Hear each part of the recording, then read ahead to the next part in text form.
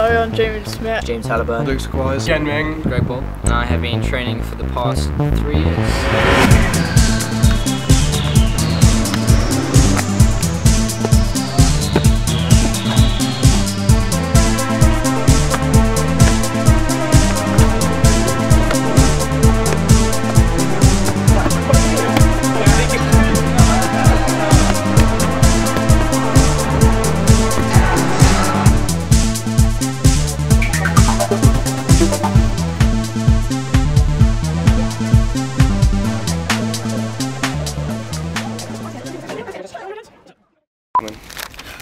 I enjoy parkour because it's something to do and get to see all your mates, just chill and train. It's a fun thing to do, just come out and enjoy yourself. I like the sense of community because you can just come out with your mates and just have a laugh and train at the same time. You don't have to take training seriously, you can just have a laugh and have fun with parkour. Back before I started parkour, I wasn't really confident in talking to people, nor was I as strong as I am now, mentally or physically. I've certainly got a lot fitter, been able to do stuff that I didn't think I could have.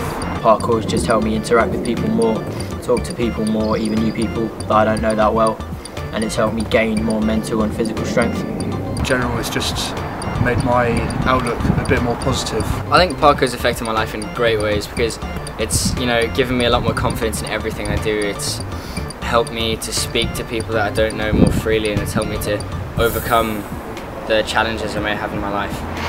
Religion has affected my parkour because it's a way for me to get closer to God.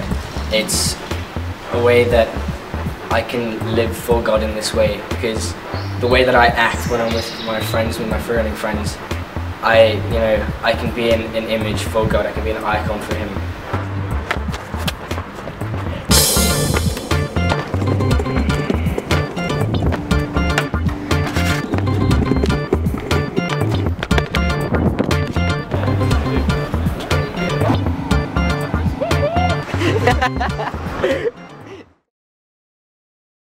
I didn't really train parkour properly until we met up with the community. I mean, we knew the basics and we sort of knew the names of the moves, but we didn't actually start learning about things like touch and how to land properly, and we didn't really develop until we started training with the community. I remember way back when I said I'd never want to see your face again, 'cause you are loving, yes, you're loving somebody else.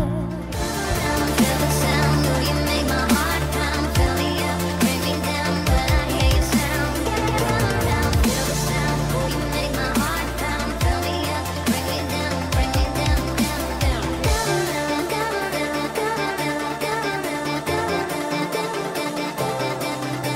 Sweat.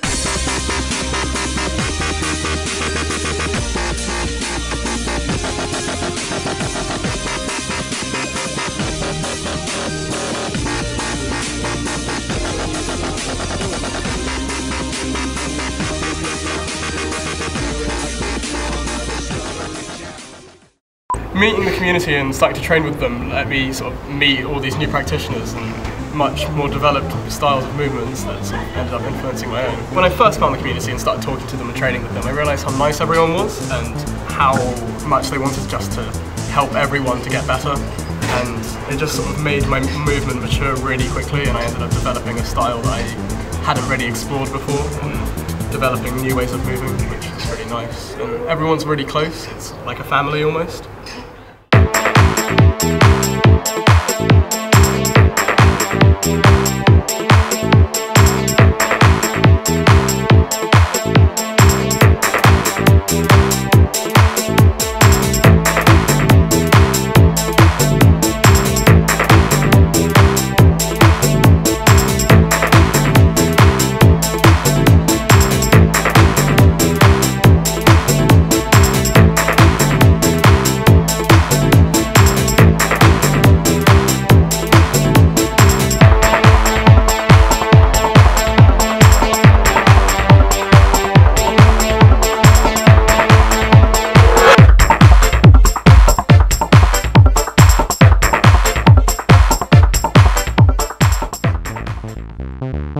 I'd highly recommend it.